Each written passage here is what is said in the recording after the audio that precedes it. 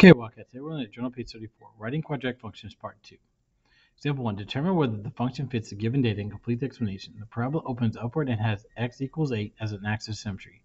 F of x equals 6, parentheses x minus 8 squared plus k.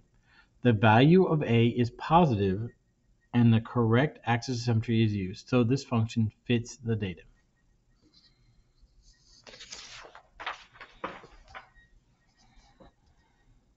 Example 2. Determine whether the function fits the given data and complete the explanation. The parabola opens upward and has x equals 8 as axis of symmetry.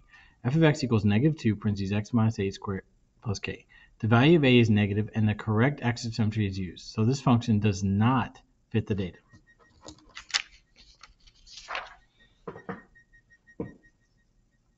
Example 3. Determine whether the function fits the given data and complete the explanation. The parabola opens upward and has x equals 5 as an axis of symmetry.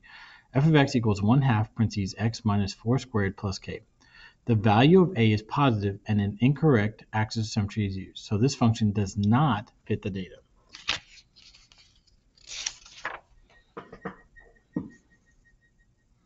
Example 4. Determine whether the function fits the given data and complete the explanation.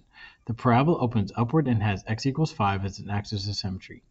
F of x equals 76, parentheses x minus 5 squared plus k.